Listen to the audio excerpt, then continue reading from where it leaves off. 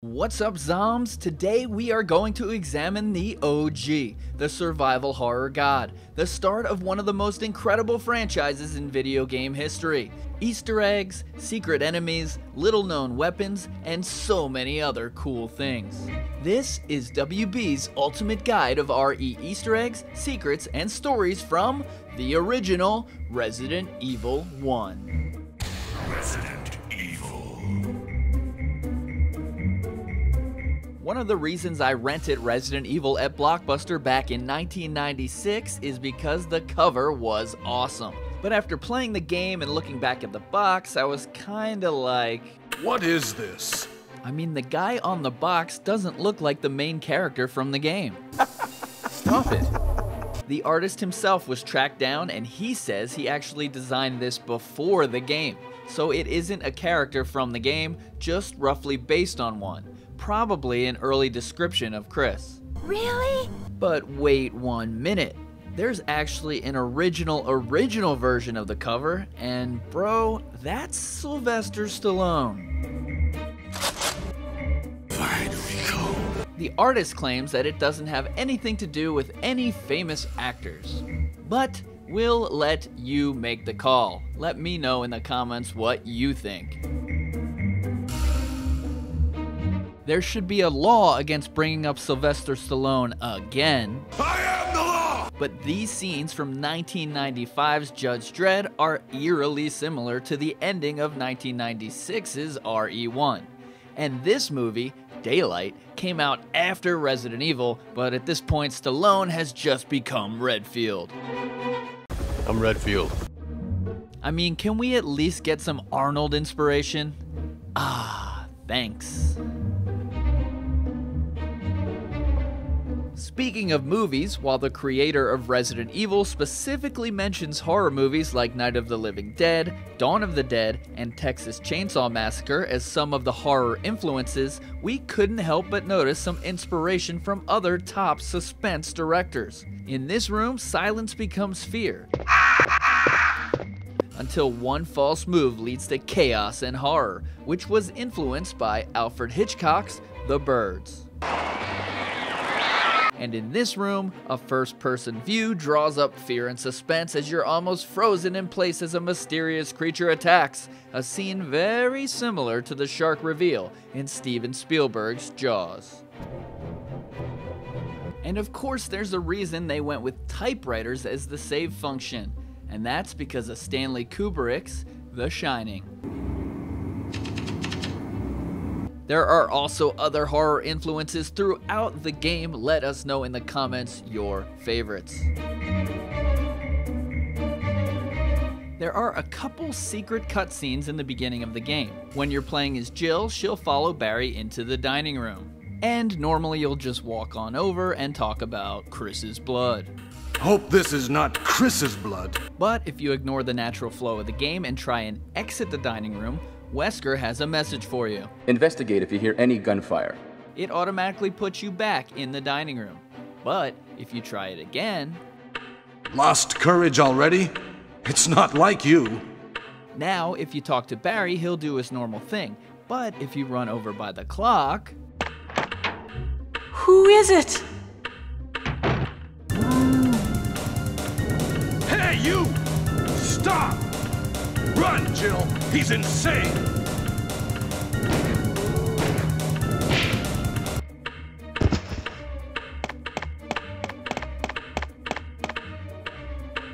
What the hell?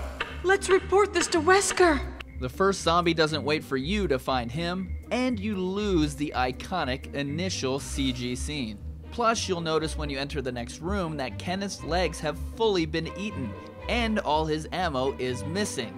But the rumor is that when you do this, it makes the game easier. Let me know in the comments if anyone's tested to see if that easy mode is true. Remember this scene where Barry saves Jill from being crushed? Hurry! This way! That was too close. You were almost a Jill sandwich. Well, originally this guy, A huge comic book style character named Gelzer was supposed to hold up the ceiling with his power like a superhero and save her. The other character cut late in development was Dewey. He was supposed to provide some intentional comic relief to the game. In the end, Gelzer was cut and turned into Barry, a more realistic character. And the comedic character Dewey was also cut. But lucky for us, Barry became unintentional comedy. Yeah. Whoa. I'm really embarrassed. Hope this is not Chris's blood. Just a moment. I can't believe. What the hell is this place anyway? It's really powerful, especially against living things. It looks like he was killed by a crow or something. Just leave me. Go quickly. A double win.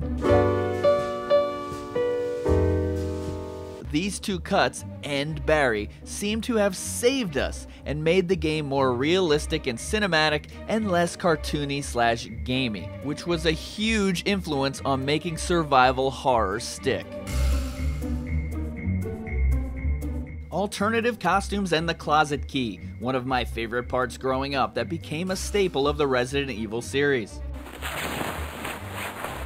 You probably know the two outfits from when you played. There's Chris in his Made in Heaven leather jacket and Jill with her short hair and crop top. But did you know that other versions of the game added additional costumes? In the PC version of the game, Chris sports a different type of bomber jacket, while Jill adds Daisy Dukes with leggings. Saturn went a more traditional route, with Chris in his STARS tactical gear and Jill in a cool, slightly more chic look. When Director's Cut came out, they put Chris in a more casual army-style outfit, and Jill got some kinda southern cowboy cartoon cop look. Even Rebecca was changed in this one to an alternate red booty shorts outfit. But Barry remained the same. Just a moment. Finally, in the DS Deadly Silence version, they went 3 very different crazy routes. Chris was covered from head to toe in ninja garb, while Jill bared it all as a stripper cop. And of course, Rebecca became a cheerleader. Is that you, Rebecca? Which alternate costume in RE1 is your favorite? Let us know in the comments. Speaking of alternate costumes, we have to mention the Redfield family's favorite slogan, which started with Chris in RE1, but was used throughout the series and by his sister Claire. Made in Heaven. This is actually a tribute to the rock band Queen and Freddie Mercury, who had died just a few years earlier. The band's final album came out 1 year before the game and was itself a tribute to Mercury. The title of both the album and a hit single on it were Made in Heaven. Made in Heaven! This is also a good time to posit another theory, that the PC alternate costume's jacket message, Brave Bomber, is a reference to a Japanese metal band that was popular in the 90s called Brave Bomber.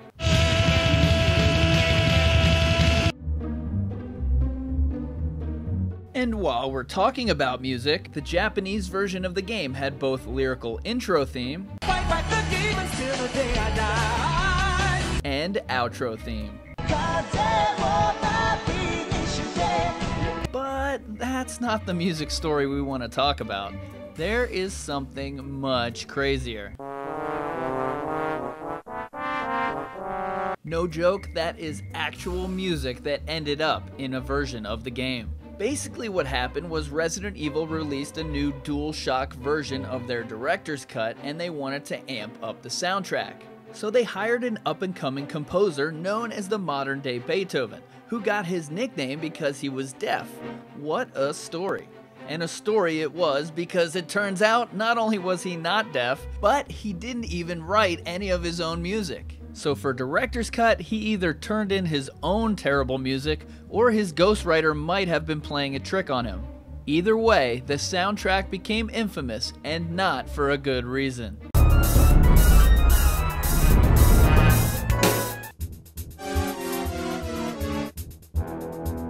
It seriously sounds like he bought a sampler and just started hitting random buttons on it. And at this point, I think there's only one good way to end this segment, and that's with one of the best musical uses in the history of video games.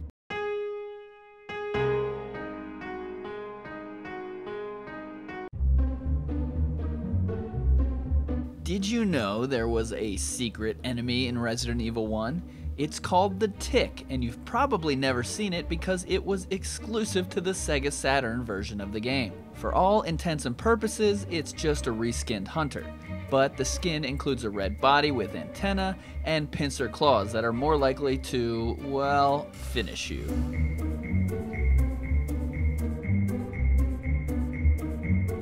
Sticking with the Saturn version, one of the surprises in the game is after you beat Tyrant in Chris's game, you think the game might be over, but you get surprised with a second Tyrant in the lab, Dagger.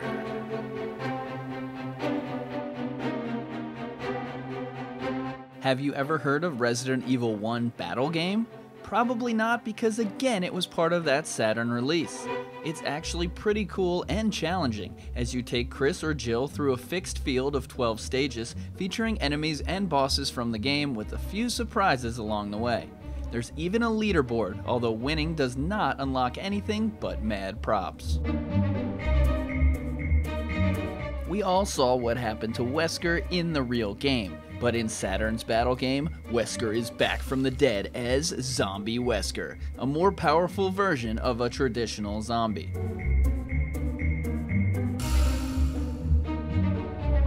And one final secret enemy from the Saturn version, the final boss of battle mode, it's Gold Tyrant, which is just a cool looking, more powerful tyrant made of gold.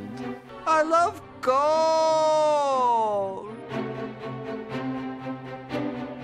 While players in versions of the game can unlock the infinite rocket launcher and sometimes an infinite magnum for beating the game, there are two secret unlockable weapons that you'll only find in the PC version. For Chris, that weapon is a PC exclusive infinite machine gun IMI Uzi called the Minimi. For Jill, it's a PC exclusive infinite MAC-10 called the Ingram. During the planning stages of Resident Evil, a few different items and techniques were cut, but their remnants are still found in the code. There are some random keys, a pile of wood, possibly for lighting fireplaces, a can of oil, possibly for burning bodies, and a pickaxe that many think would cut the chains on this famous door, or that I think may have been used to dislodge the boulders. There are even two items that actually work. There's a refill of flamethrower fluid, as well as dum-dum rounds, which are a second more powerful ammo for the Magnum. Back in the 90s, there was a lot of parental uproar about video game content. There was a growing concern on Capitol Hill. These are not harmless toys. And the version of Resident Evil that we got in America was quite censored. So you probably missed out on things like color video, because I guess color makes it too scary, the gory parts of the intro, Kenneth's head falling off in the opening zombie scene, and of course the fact that Chris Redfield was a smoker. All this was found in Japanese versions. Are you smoking yet? A group of people get lost in a mansion filled with puzzles, notes, maps, enemies, inventory and health management, storylines, multiple endings, rage backtracking, lockpicks, lighters, and so much more. Sounds like Resident Evil. Well, actually, I'm talking about Sweet Home. Sweet Home was the Japanese Nintendo game that was the initial inspiration for Resident Evil. While Sweet Home is an RPG that was less zombie and more supernatural, the inspirations will literally hit you as soon as you walk in the familiar load screen front door, and stick with you as it all comes crumbling down in the end.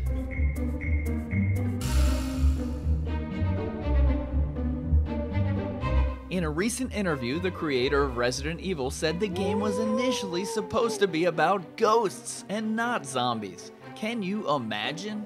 And the game was originally going to be first person, but a lack of technology and some inspiration from rival horror game Alone in the Dark helped push it into the third person pre-rendered fixed cameras that ended up in the game. And tank controls? Simply a workaround to get the game released. few years after release, Capcom decided to re-release a director's cut version of RE, and soon after that, a DualShock version to take advantage of controller technology. The main change in this version was a new advanced mode, which moved around some items and added some really cool new angles from the fixed camera perspective. Plus, there's another cool secret: you can actually put bullet holes in the screen in certain locations. In 2006, 10 years after the original game came out, something happened that I had no idea about.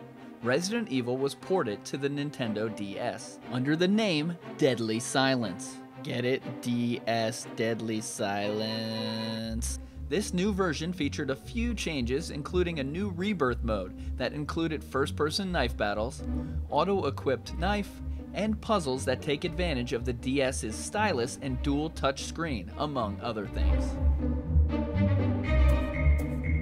A few years after the original game came out, Capcom planned to release a version of RE1 on the Game Boy Color? But after a variety of problems that anybody probably could have seen, they ended up scrapping the game. However, a few prototypes of the game were eventually found, so if you want, you can check them out. Before the game came out, there was also a demo or trial version, and in that version there was actually a bloody message written on the wall that was later removed from the real game, and hidden in the files is a skin for Chris Redfield, and you can see he has a tattoo of Mega Man. One of the cool parts about Resident Evil was there were multiple endings depending on how many characters you saved. In the good endings, the mansion blows up, and in the bad ones, Tyrant roams the streets. Between the two characters, there are 7 different combinations, and each one has its own live-action ending. And the people who played these characters, that's a whole nother video. You did a really good job. Jill! Sorry for making you wait. Chris!